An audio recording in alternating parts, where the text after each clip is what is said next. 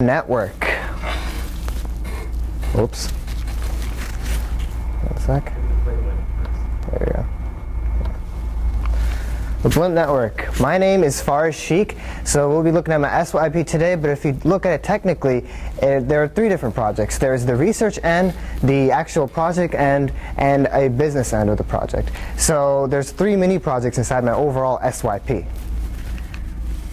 So what is my SYP? I'm developing a web and mobile application to facilitate people wherever they are and strengthen communities.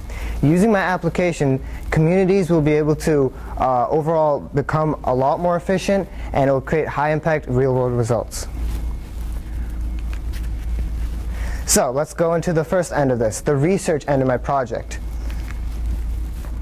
So what have I done? From weeks 1 through 4, I've gathered resources, started researching, got these artifacts. So I got books, materials, and started researching about different sort of things I can use for like my researching end of the project. So instead of developing, I got some coding books, I got some concepts behind the coding of the application, and I tried to figure out what suits me the best. So, like I said, there are so many different topics I can choose to research for my building a web application. There's programming, managing applications, websites, researching social media, markets, commerce, communities, neighborhoods. There are like a whole abundance of topics I can research to learn about this application and building an application. So, what did I choose to research? I chose to research neighborhoods and communities. Why did I choose this? I chose the concept behind my application. Instead of researching how to code, how to become a developer, I wanted to know the main focus and reason behind my application, which is to strengthen communities. This way, I can understand the goal of my application and what I'm trying to create in the real world. So, after from weeks 1 to 5, I started gathering these resources, I started studying them, and I figured out that my paper is going to be an analysis and an examination. So, let's look into my outline topics. The first topic is the theory of social capital. I go into the research paper, I talk about what is social capital, how it's useful, and that it's declining. So just a brief overview of what social capital is. We have three types of capital. First capital, it is physical capital, assets in our real world. Second type of capital is human capital, it's knowledge. And we use this knowledge to become smart, like we're smart, and then we use it to apply in real world situations and make money. Third capital is social capital. These are like the connections, the physical and human connections we have with different people to let's say get a better job or find a different job somewhere else. So we use social capital to generate wealth in our life too. Then I decided to study the history of neighborhoods. I studied political participation and civic participation and religious participation. By studying this, I figured out what's been happening in the past 40 years and how political things have been going on in our towns and our neighborhoods, how we've been civically interacting with people in neighborhoods, and how religiously involved we are. Then I researched past communities, third places, and organizations. So we looked into social capital, then we looked into religious and political participation. Looking into past communities and our real world communities, I wanted to know how we can strengthen them. So besides just the neighborhood, where else do we go to? How do we build communities? We have third places. The third place is basically, to give you an overview, we have three places. The first place is our home. This is where we live, this is where we go to sleep, this is where we meet our family. The second place is the workplace or a school, depending on how old we are. Third place is a place where we gather to meet different people, to meet our friends, to go to a coffee shop, to go bowling, and that's the concept. So the third place is where communities can really form and strengthen. So after that, I looked into online communities. So we have all our real world communities. How can we create online communities? So I studied the definition and rules of an online community. What makes up one? What are scholars, what are professionals saying about online communities? What are the rules of online communities? Then I looked into some companies, real-world examples of online communities. Craigslist and Facebook. I examined and studied what people are saying about these companies and if they are communities, and if so, what aspects of them make them communities. Then I looked into Craigslist, focused on it more, and looked into the history of Craigslist, how it was found by Craig Newmark, how it is a community, and how we can use Craigslist to restore social capital. So it all ties up back to the original theory of social capital and how social capital is really important and necessary in our lives. Altogether, I got my secondary research. Then I got primary research. So I actually went out on the streets, went up to my neighbors, shook their hands, and interviewed them, surveyed them on my iPad, and asked them about their current lives, how they interact with people in their neighborhood, how often they talk to them, how often they use their social media accounts. And I used all this data, gathered it together, and made graphs to affirm the research that I did by reading books. So I confirmed that hey, people actually don't talk that much to their neighbors. And Robert Putnam said it in Bowling Alone in the secondary research, but I also confirmed that by talking to the neighbors on my street. So in total, I also went out, I went to school, I went online, and I emailed people by survey. So in total I got 87 responses, and I used this data to completely create my primary research.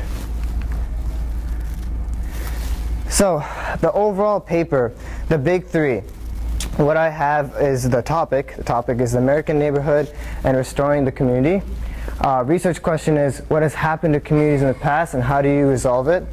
And the thesis is the American neighborhood has had a steady decline in community involvement, and that we can restore it by using different tactics of third places and online communities. So overall, I study social capital, I study neighborhoods, and then I try to figure out we have this problem, but how can we fix it? And I really tied that up at the end of the research paper. So those are my overall research topics, and that is the research piece of my SYP. Now we can go into the field work. It is the project itself. So what exactly am I doing? It's the Blimp network. What is that though? Basically, the Blimp network is a web and mobile application to facilitate you with people next to you, connect with them, ask, offer, buy, and sell with people around you. We ultimately create a social marketplace for your street. So like I said, there's been this decline in community interaction. We can solve this using Blimp network and my mobile application. So I started this project actually in August 2011. I was visiting family in Karachi, Pakistan, and I was I couldn't go outside that much, so I was bored at home, and I decided, hey, I want to go online code or something, because I had this idea. I was inspired by my uncle a year and a half ago about this application, about the idea of what's going on next to me. So I was on the computer, started coding right away, and before I knew it, it became a little mini project. Then I heard about SYP, and I used SYP to furthermore spend time on this project and start coding. So I used my knowledge of Google Maps, MySQL databases, and another network I created 2 years ago, and I integrated all these things together to really start up my project. Now the project itself, the application, there are 4 main features. There is the navigation system, the creating content, user interaction, and managing account. So navigation system, it's very basic. You use Google Maps. So you open up the app and you're able to browse around you in your location and click on markers. Then there's creating content. So you go in the app, you can create content, you can ask for something, you can sell something. So it's combining different features of eBay, Craigslist all into one thing. Then there's user interaction. So you'll be able to communicate with people on the network. You'll be able to email them, chat with them, etc. After that, managing accounts, so editing your passwords and editing your listings, etc. So all these 4 features tie together to create the overall application and their core functions. So how did I do all this? It's a lot of coding, and I didn't research this coding. I have a lot of background experience in coding. In 4th grade, I started my first HTML website. By 6th grade, I started learning the program called Flash. I started making animations and using ActionScript to make Flash games. After that, by 8th grade, I learned a language called PHP, and this is a programming language on the web, and I used this to create my first network called the Rahaba Universe. And so overall, I've had 6 to 8 years of coding experience and exposure to online web development. So I used all this background knowledge to really create this application. So, like I said, I started this in August 2011. I did most of the work in the fall. After that, after SYP started, coming near, what I did is I started transforming the project. You know, for an example, back in the old days, Google, if you typed in a search, it would refresh the whole page to go to your search, right? Now what happens? You type in a word, it automatically starts listing the searches underneath, right? Basically, this is called dynamic content. And creating dynamic content requires different type of code. So what I did is I transformed my application. Instead of refreshing all the time, refreshing every time there's a new blimp, a new posting, or you create something, it happens dynamically and changes right there and then. So what I did was, in the past couple of months, I transformed this completely and used Ajax language to make this dynamic content so you don't have to refresh all the time. So like I said, term 4, so term 3 I was working on changing dynamic content. Term 4 I started redefining the communication system and changing that to dynamic too, so the chat didn't have to refresh all the time. So I did that the weeks 1 and 2, and I spent over 40 hours of coding those first 2 weeks. It was really long and tedious, but I did that. And then after week 3, so plans changed and I stopped coding because I realized this is way too much work for me. Those 4 main functions in my app are big functions, and it takes usually teams to work on these projects. So I decided, you know what, I'm going to change this up and start a business. So that was the project end of my SYP. Let's go into the third piece, the business. Alright, so luckily I was introduced to a program called Mass Challenge by Mr. Kanosi, and it's a great startup accelerator program for entrepreneurs to create their businesses. And I applied there. Unfortunately, I did not make it through, but by applying there, I really was introduced to these different type of questions that made you think in a business sense, the problem, the solution, your business model, your marketing, etc. So I actually got some mentors, and I worked on the app, and I started getting into this like business work. So I learned like, hey, what is the problem? What am I trying to solve? How am I going to solve it? Well, how am I going to make revenue? How am I going to generate revenue? Like, how am I going to profit off this application? Why will investors come to me? So it got me thinking about business. Although I did not make it through to round 2 on Mass Challenge, it didn't stop me. Just recently, I decided to sign up for 2 different competitions. There's the Boston Innovation Challenge at Harvard Innovation Labs and the Sandbox Idea Launch. So BIC, Boston Innovation Challenge, is hosted by Harvard Innovation Labs, and basically what they do is on May 5th they had a hackathon weekend where people would go there, meet other people, form a team, and start working on an app, typically a mobile app. So unfortunately I wasn't there to do the hackathon weekend, but Mass Challenge told me about this competition, and I entered late and had my presentation yesterday night at Harvard Innovation Labs, and I presented there. It was great. There were only 3 winners, but then again, what turns out the rules were you couldn't work on your app before the 2 weeks. It had to be done in the past 2 weeks. So that was one of the disqualifications that didn't make me go to the next round. But I have another competition called Sandbox Idea Launch. It's a day you go to. You have a bunch of judges. You pitch your idea. You have some investors there, and they award a couple prizes to the best pitches. So, those are the competitions I've entered, but as of now I have big news. New news for like what I'm doing in my business. We are now officially a registered company. As of May 3rd, we are a legal corporation. We have filled out the paperwork, and we're now Blimp Network, Inc. So, what does this mean? Legal corporation, Blimp Network, Inc. We have a board of directors. I'm the president and founder. One of my mentors for Mass Challenge became my investor, and he's the financial guy. And now we also have a common stock distribution. So we distributed how many shares each person is going to get. So what's happening exactly now that we're a company? Like I said, we have an investor, an angel investor. So he helped me start up the entire company. And thanks to him, we can now have a stronger development team. And we actually have a real development team now. We have 5 workers for us. They're outsourced right now.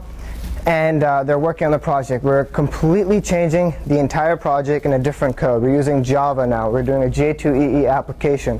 So we're transforming my, like little hobby PHP project into something professional that's going to be used in the real world, like really powerfully and using Java. So this development team is working on it for the next 2 months, and we're going to release our prototype by the end of June. So my business field work, to sum it all up, past 4 weeks, I've been writing documents explaining the project to my workers. I've been talking about the features, what needs to be done on the features, and then I've been having daily meetings with the investor and my workers, checking in on them, how the application is going, how the work is going, and what needs to be fixed. So that is the business piece of this, and that is the big news for my business. Now you can check out my business pitch that I applied for at Mass Challenge. Hey, I'm Faris, and I'm the founder of the Blimp Network. In the past few decades, with the rise of technology, we have started to lose a valuable relationship with our neighborhoods and communities. We have become so preoccupied with our friends and colleagues on our social networks that we don't even care about the people living next to us. Communication with neighbors and people in our community has decreased significantly. Nowadays, we have multiple ways to be connected with our friends, family, and coworkers. There are websites like Facebook and Twitter that make our social connections with friends stronger. Then, we have services like Craigslist and eBay that let us share and exchange goods with people that we may not know. However, people want to do these activities locally, near their exact location, for convenience and sake of time.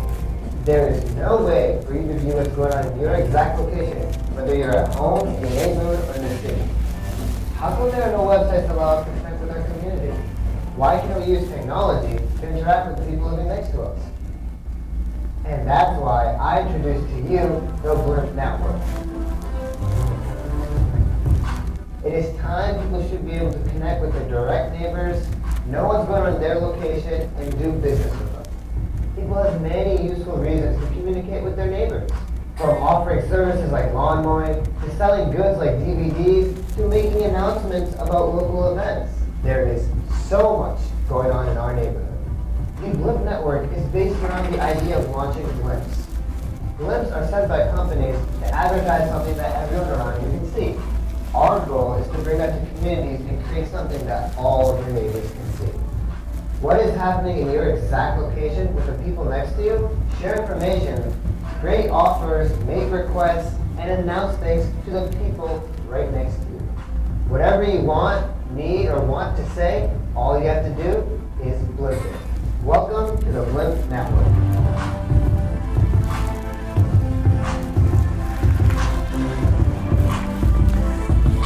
So that is my pitch for Mass Challenge that I applied for, and it's on YouTube, so I've been promoting this video too for people who are interested in my project and what it does. Alright, so that is my presentation. Thank you for your time. Don't forget to visit my wiki if you're interested furthermore in my project at www.blimpnetwork.info. Any questions, comments?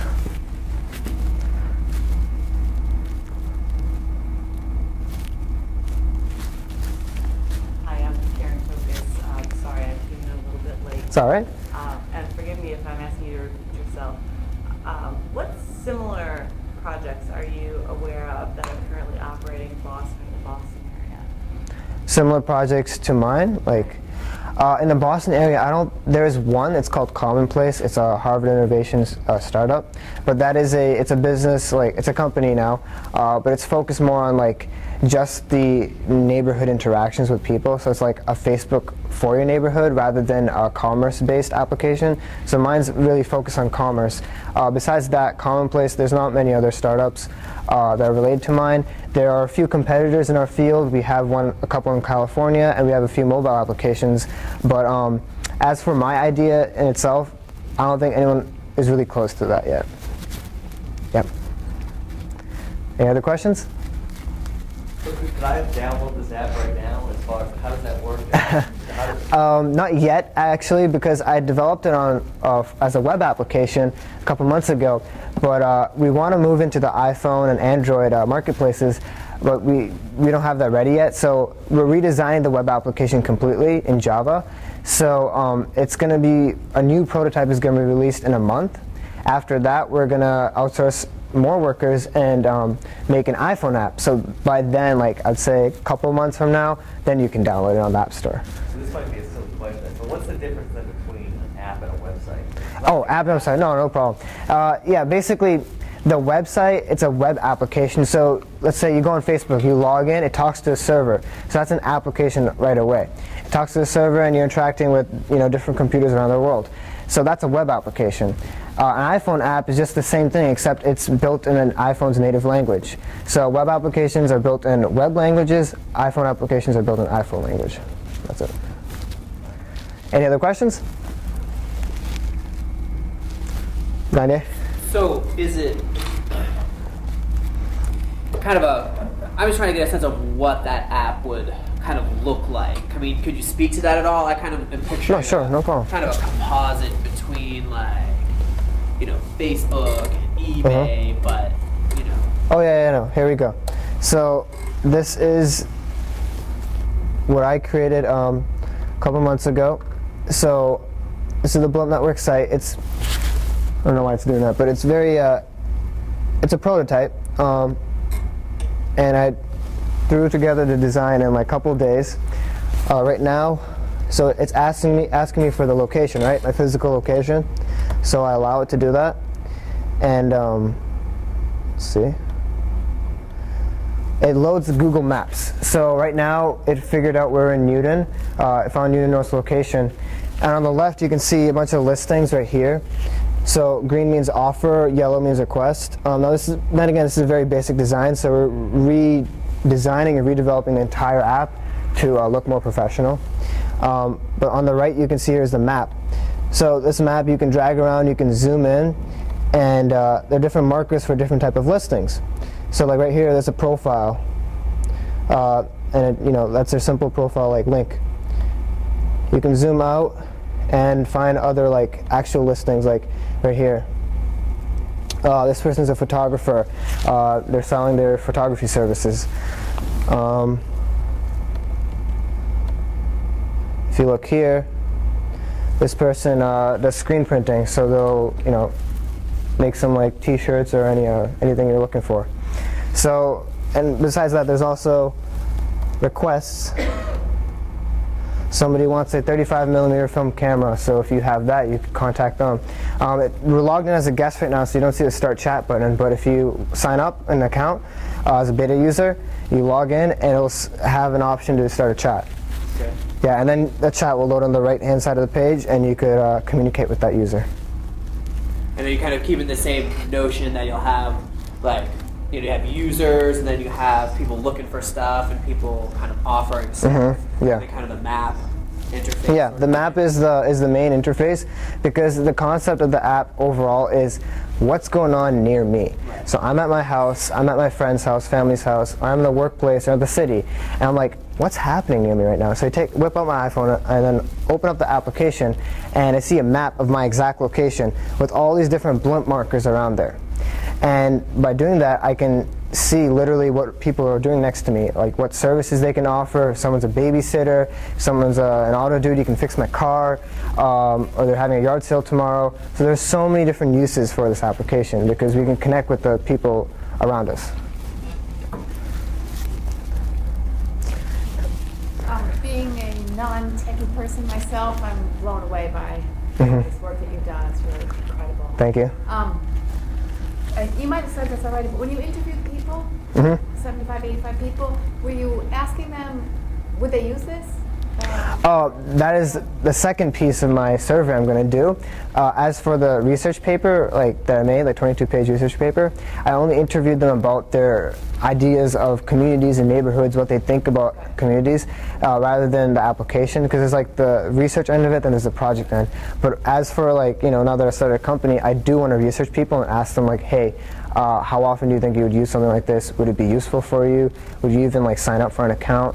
So I'm going to use that data to actually like accelerate my business forward and see how to market it properly. Yeah, sounds great. And it sounds like it's self-sustaining. Once it gets set up in the neighborhood, people can manage it? Like a Craigslist type of thing. In a way you can. That's what really an online community is.